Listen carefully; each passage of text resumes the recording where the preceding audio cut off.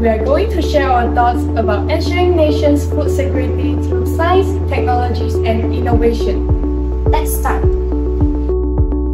Based on the 1996 World Food Summit, food security is defined when all people, at all times, have physical and economic access to sufficient, safe, and nutritious food that meets their dietary needs and food preference for an active and healthy life.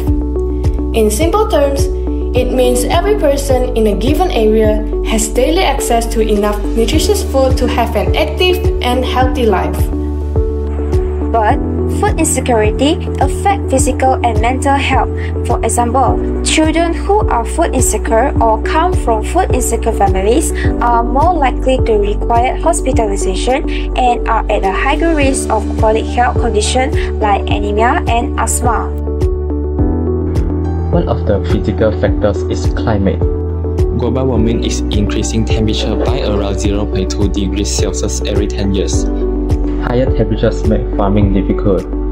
When there is less food available globally and global food prices increase, some people can't afford to get the food.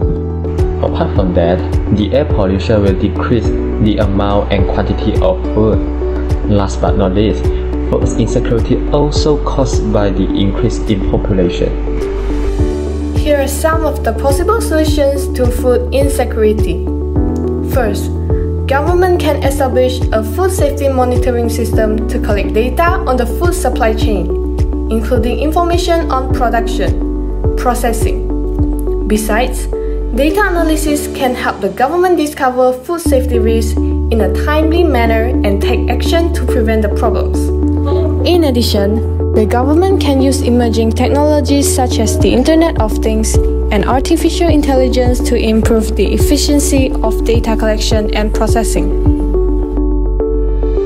For science students, we study subjects such as biology, chemistry, physics, and mathematics at school. Do you know learning this subject can help us a lot to overcome the food security issue? For biology, we have learned about the technique of culturing plants tissue in Chapter 6 of Form 4 textbook. Biologists play a crucial role in developing new plant varieties with improved traits such as higher yields and nutritional values.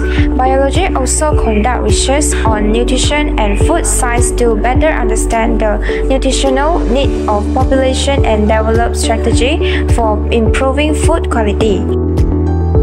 Chemistry is very important in fertilizer development. Fertilizer provide essential nutrients to plants, promoting their growth and productivity.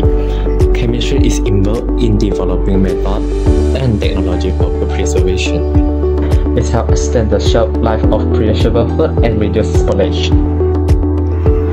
Physics-based instruments and sensors are used to monitor and analyze climate and environmental factors that affect agricultural productivity. This helps in predicting weather patterns and managing irrigation systems. Furthermore, physics principles are applied to improve energy efficiency in food production and distribution. This includes optimizing energy usage in farming operations, transportation, and processing facilities. Mathematics can help assess and manage risk in agriculture, such as crop failure due to weather events, pests, or diseases. This helps farmers and mitigate financial risks associated with crop losses and promote stability in the agriculture industry. Mathematics can also analyze market dynamics and price fluctuations in the food industry. These information will help food producers make informed decisions regarding production levels and market interventions. Through the above methods, the government can respond to food safety issues in Malaysia more scientifically and effectively, and protect the health of the people and the safety of food supply. Lastly, we would like to take this opportunity to say a million thanks to school management for letting us to join this competition. I'm Hong Xiang Eng. I'm Lim Hiyue. I'm Khoa Ying Hui. We are from SMK Jerantut and mentored by Puan Wan Suhadi binti Wan Kamarudin, our physics teacher.